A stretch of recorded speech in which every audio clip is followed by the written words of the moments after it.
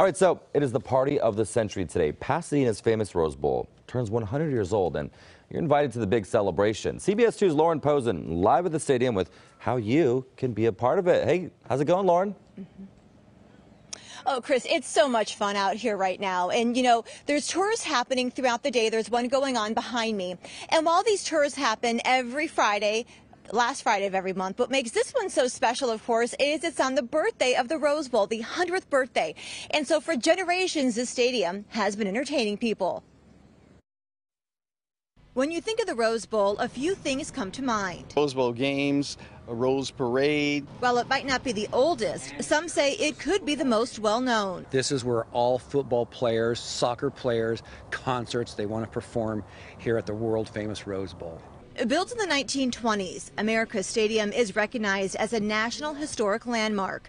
It originally looked like a horseshoe shape in its early years before the full bowl was completed in 1928. On its centennial also marks another special event when USC and Cal faced off for the first football game on the field. That's why one of the stops on the Rose Bowl tour holds even more significance on its 100th birthday.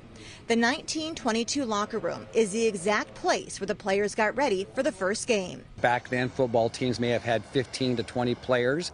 Back in those days, you had to play offense and defense, so the teams were smaller. Restored in 2017 as a museum, the locker room holds all the artifacts from all the different events that make up the stadium's rich history for the last 100 years. January 1st, Rose Bowl games.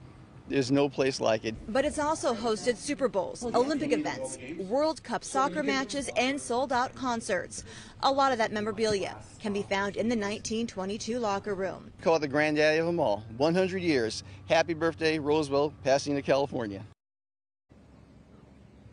And tonight, some of the landmarks around Los Angeles, including LAX and the Coliseum, will be lit up in gold to celebrate and mark the Rose Bowl's 100th birthday. Reporting live in Pasadena, Pozen, CBS 2 News. Happy birthday, Rose Bowl. Lauren, thank you so much.